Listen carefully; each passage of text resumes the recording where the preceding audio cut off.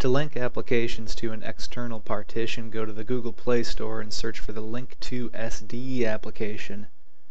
Download, install, and open the application. When Link2SD first opens, it will prompt you to identify the file system of your second partition. Choose ext4, click OK. SuperSU will ask for permission, please grant it, then click Reboot Device.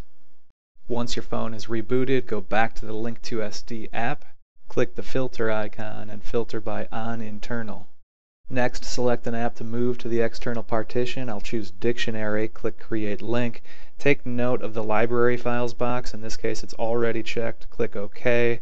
Link2SD will create a link and confirm that the application has been moved to the external partition. Now repeat that process for as many apps as you'd like, but take note again of that library files box. You'll notice this one has no library files, no need to check that box. I'll move Google Play Games and Google Play Music to the SD drive, then Google Play Movies and TV. You'll notice it does require you to check the link library files box.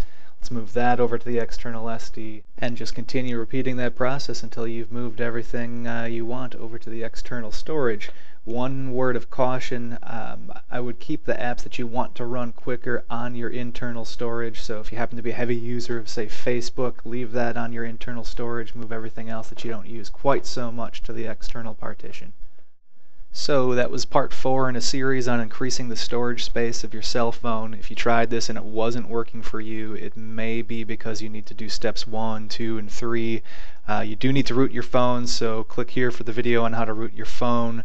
You may not even need to create a partition. You may be able to get away with just removing the bloatware from your system. You can learn how to do that with this video. If that isn't quite enough, of course, you can create a partition using this video.